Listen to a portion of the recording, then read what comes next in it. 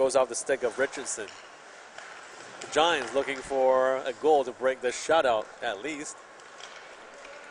But the Canadians, Poole throws it into the Giant zone and goes off for a line change.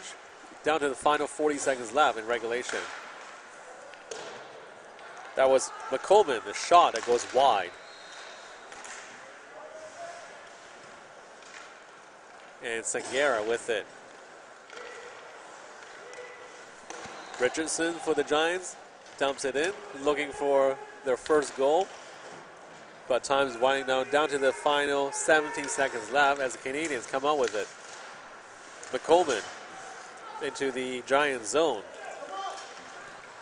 One last chance with 7 seconds left for the Giants. Shot wide. Another shot goes wide, and that will do it.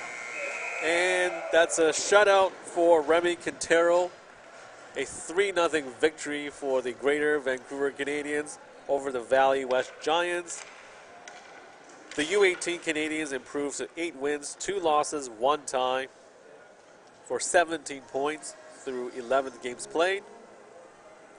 The Giants, meanwhile, fall to 4-5-0-1.